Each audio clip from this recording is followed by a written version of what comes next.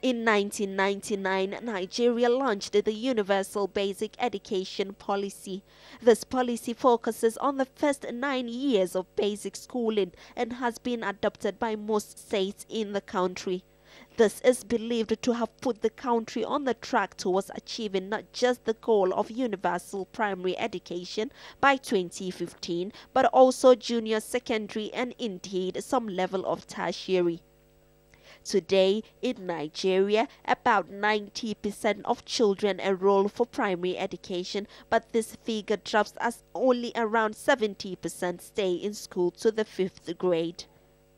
This has meant a huge task ahead of the government, MDG's office and other stakeholders in the country's education sector.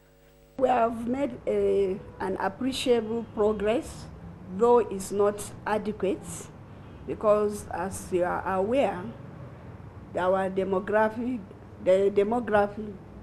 it's so huge and is largely youth. The constitution of the Nigerian population is largely youth.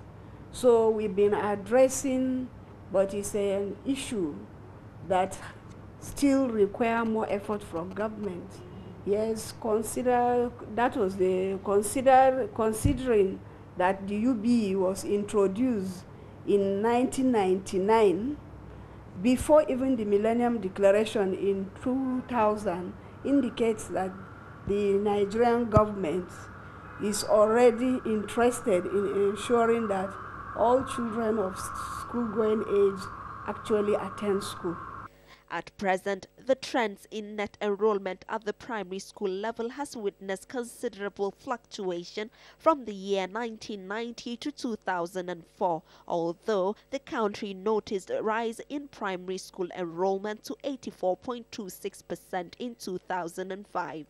The enrollment ratio is believed to have increased from 68% in 1990 to 86% in 1994, but fell to 81.1% in 1996.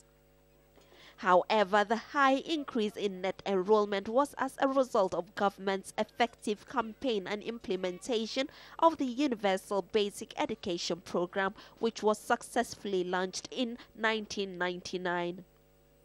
The Universal Basic Education Program is government's strategy to fight illiteracy in Nigeria. There's been a lot of success. I mean, first that we have actually put this on the front burner, and that it is something that not only do we as a government put policies in place and implementation strategies, but our partners also scale it up and bring more to the notice, the finer issues that are sometimes missed when we're looking at these things. The literacy level in the country is noticeable and steady, especially among the 15 to 24-year-olds.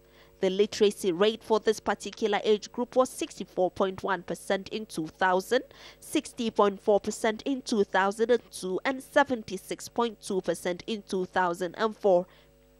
The MDG's office believes that good incentives for teachers and excellent collaborations between the government, stakeholders and various government agencies will not only provide more access to education, but make the country's biggest dream come true.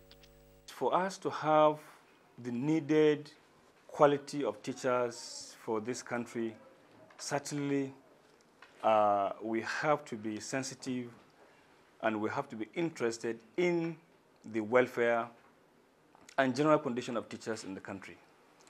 And I keep saying that there's no way you can have quality in a hungry teacher. But at the same time, I've always been saying, with adequate training and retraining, with adequate upgrading of teachers from one academic level to another, will also contribute in ensuring that we produce quality teachers in this country. In Nigeria, experience has shown that poverty is a significant barrier to enrollment when fees and related expenses apply. This has made the removal of all primary education costs a priority in the country, and the government believes this will serve as a stepping stone towards achieving this ambitious dream. Today, most of Nigeria's school children can have a sigh of relief.